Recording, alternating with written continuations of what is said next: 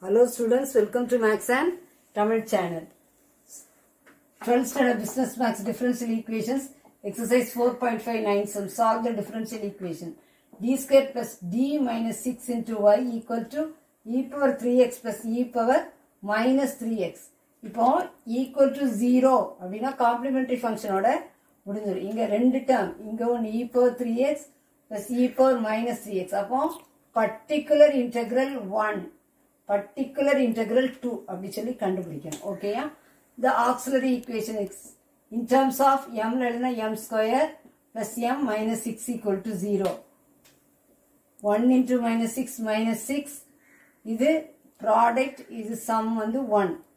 3 2s are minus 6 வரணும் இல்லையா? அப்போ plus 3 into minus 2 minus 6 product கிடைச்சிட்டு plus 3 minus 2 plus 1 sum கிடைச்சிட்டு. ஓகேயா?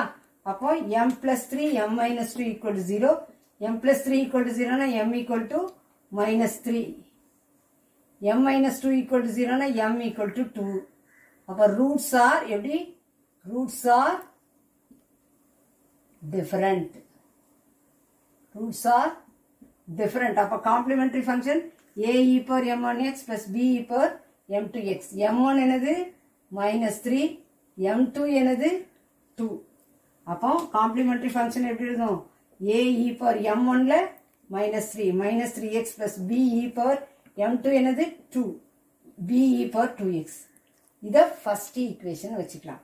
அப்புறம் particular integral 1. இந்த first ஒன்னுக்கு கண்டுபிடிக்கணும். e power 3x by d square plus d minus 6. இந்த exponential e powerல வரும்போது x னுடைய coefficient d ல 3 சொல்லி போடணும். அப்ப e power 3x by d ல என்ன போடுறோம்? 3 square plus d ல 3 minus 6. அப்ப e power 3x by 3 square 9 plus 3 minus 6. Okay, e power 3x divided by 9 plus 3 12. 12 minus 6 6. அப்ப e power 3x by 6 வந்து particular integral 1 கிடைச்சிருக்கு. அதை 2 சொல்லி வச்சுக்கலாம். இப்போ அடுத்தது இத second term particular integral 2 e power minus 3x divided by d square plus d minus 6. இப்போ x இந்த x னுடைய coefficient என்னது? minus 3. அப்ப d க்கு பதிலா minus 3 போடணும். d க்கு பதிலா என்ன போடணும்? minus 3. e power minus 3x divided by d ல என்ன போடுறோம்? minus 3 the whole square. d ல minus 3 minus 6.